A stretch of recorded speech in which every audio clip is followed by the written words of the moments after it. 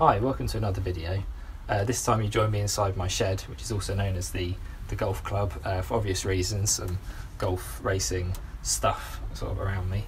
But today we're going to be talking about distributors, and in particular the distributor that is found inside the MGB.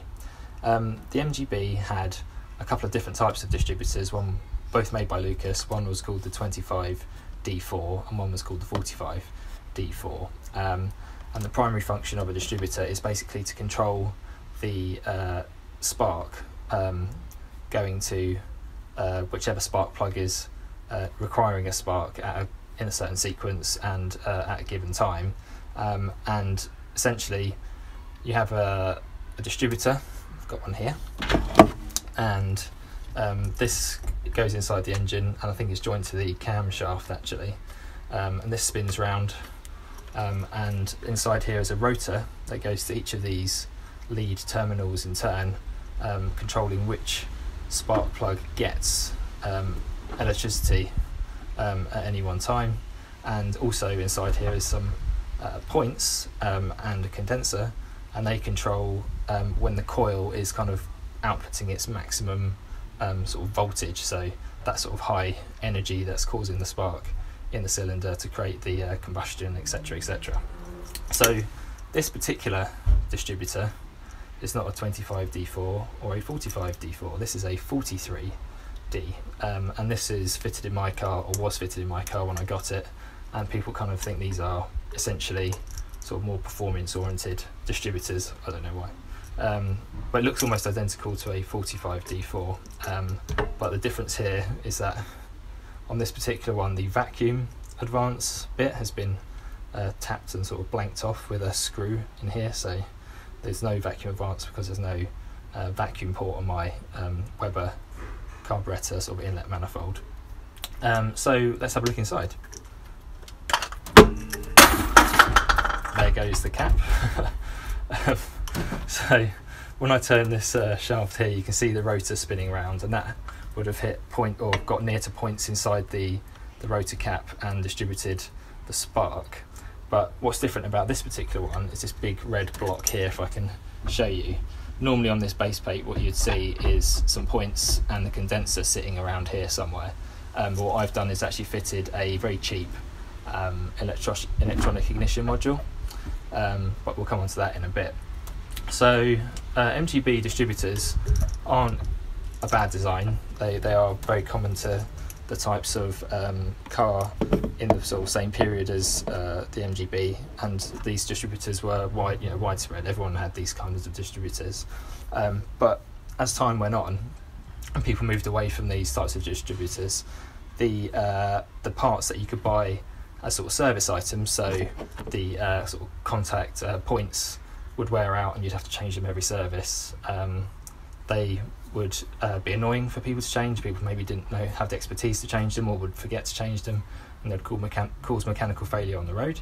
But the condenser in particular was a real problem. So the reproduction sort of condensers that were coming out by whatever firms on the cheap creating them are really poor quality, and I would frequently break down because of these condenser failures. So typically what you get is a sort of cough and spluttering sort of thing, as if you were starved of fuel, or you had a weak spark or something like that.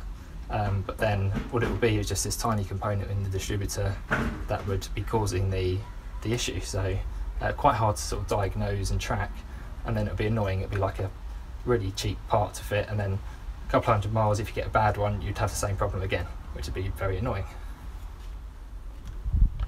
So what to do about these poor components that you find in your distributor? And the answer is to fit electronic ignition. So this one I've got here is an extremely cheap one. I can't remember which make it is. It might be AccuSpark or something like that. But what it does is effectively replace the condenser and the points for an electronic module.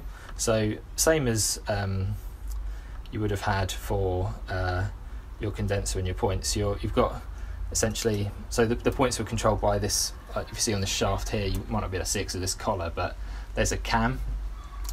So as the lumps of the cam would go round, that would be what would open and close the points. But this is now replaced with a with a collar in here, and this collar has, I think, some sort of magnetic pickup. So this module essentially reads the sort of magnetic pulses, or reads how strong the magnet is. I think it's the Hall effect or something like that.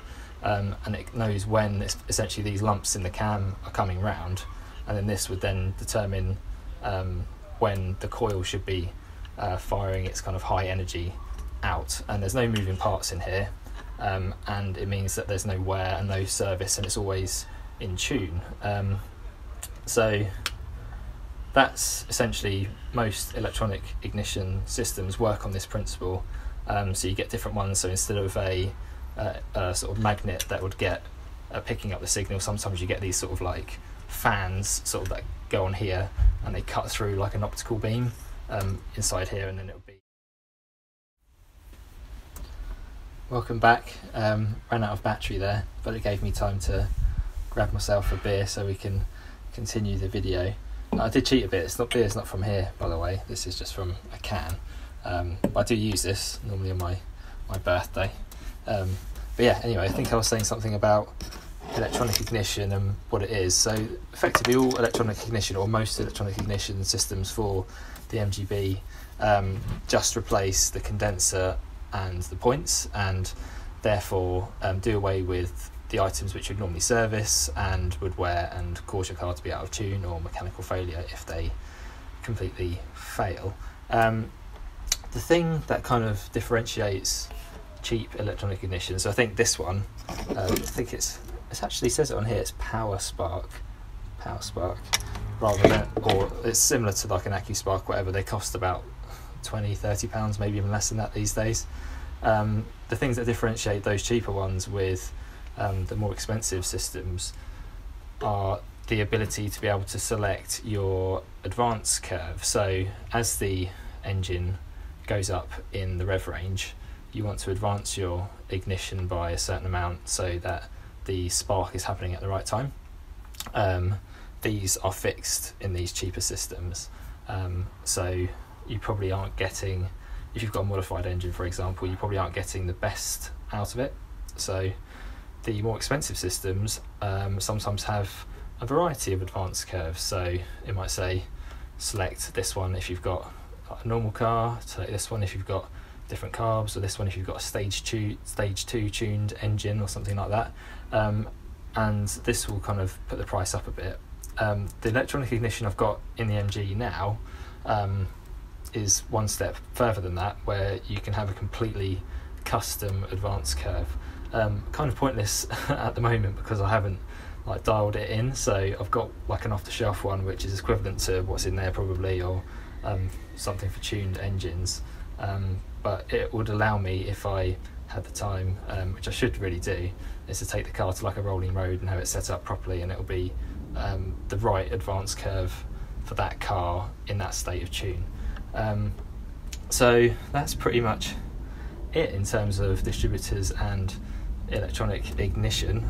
I really highly recommend electronic ignition because, as I said, the sort of aftermarket or newer condensers are just terrible quality, and they won't last half as long as the old ones would do. If you've got sort of new old stock, then that's fantastic, then go for that. But the new ones that I've had, they could last like less than 200 miles, or it's like a lottery, so from like 200 miles to a couple of thousand, but you really sort of like, you don't want that weighing on your mind every time you go out in your car, like thinking that you're going to break down or whatever. So electronic ignition is the way to go. But just as a backup to my one I've got in my car, I always keep this one as a spare in the car, just in case that one fails, because that's the thing about electronic ignition, is that there's no user serviceable parts in there. So apart from the rotor arm, I mean this is common to all these types of ignition, these types of distributors. So you still get the rotor arm and the rotor cap, which you might want to replace every now and again. And in fact, poor quality rotor arms can cause problems as well. So best to go for the sort of red style ones rather than the black ones. So I think something like the carbon content in the black plastic can sometimes cause a short or something like that. Yeah, so if you break down electronic ignition, unless you've got another like electronic module or distributor, then you're not going to be able to get anywhere. So that's why I keep this one sort of handy in the boot of the car. That's it. So thanks very much for watching. Hope you found this useful. Hope you enjoyed my golf club shed. And until the next time, have a good one. See you later. Bye.